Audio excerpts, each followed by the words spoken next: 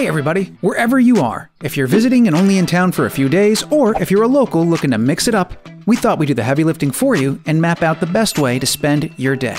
This is 3 Stops.